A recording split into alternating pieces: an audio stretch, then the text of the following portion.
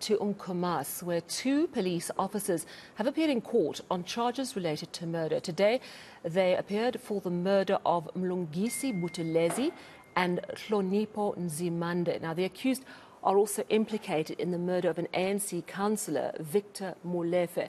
Community members were outside court there to support the families of the victims. eNCA senior reporter Dasen Thathiah was also in court today. He joins us now. You know, Dasen, this is an extremely worrying case because we're looking at two police officers potentially involved in murder. And this is not murder in the line of duty.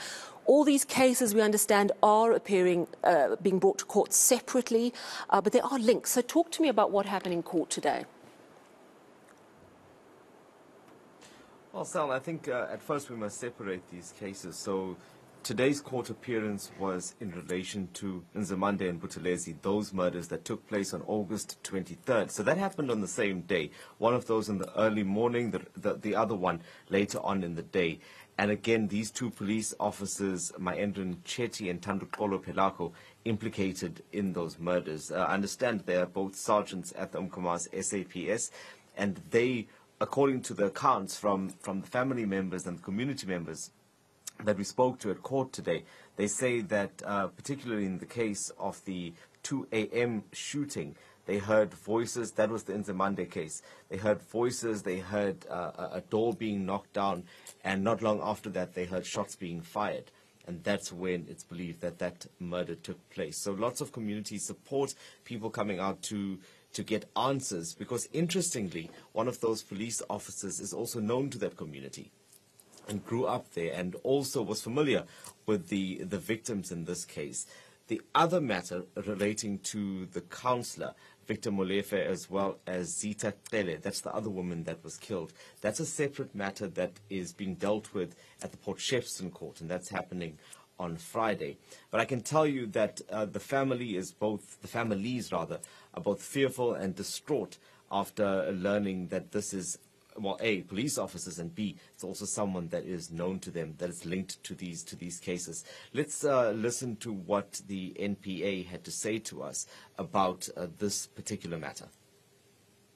The men appeared today in the Scottburgh Magistrates Court.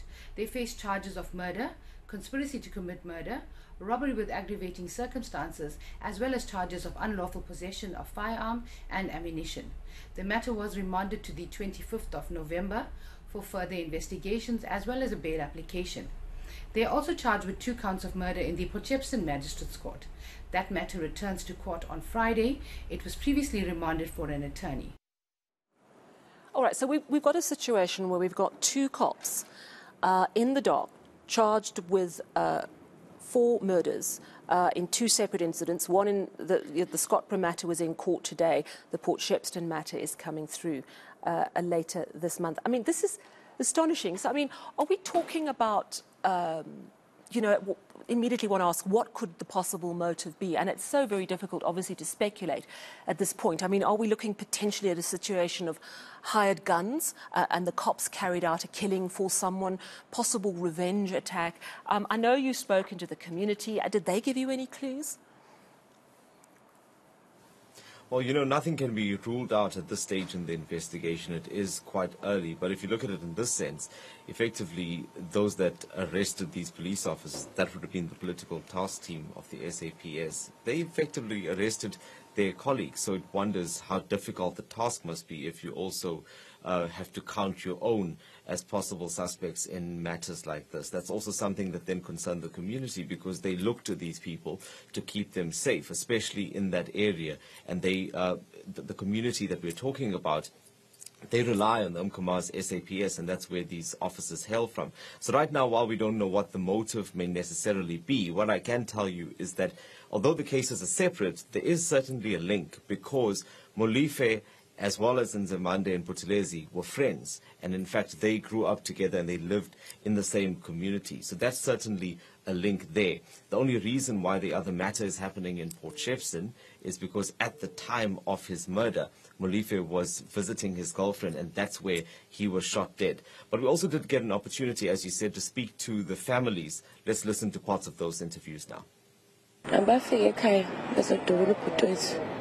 engikwaziyo ukuthi bangqongqoze njengamaphoyisa babezenza amaphoyisa then bagcina sebengenile ngenkani ngoba bashaye ama-battle guards nje several times.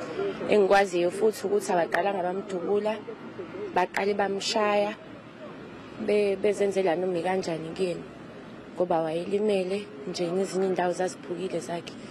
Yeah, so engikwaziyo lo ukuthi bafika nje ngokuthi bazolimaza base beyamdubula ke. I'm shocked because one of the police ovele la, he was his friend. I think he's the one who knocked. He knocked and then my brother opened the door. Because he trusted him? Yes. Yeah, so obviously we're at the early stages.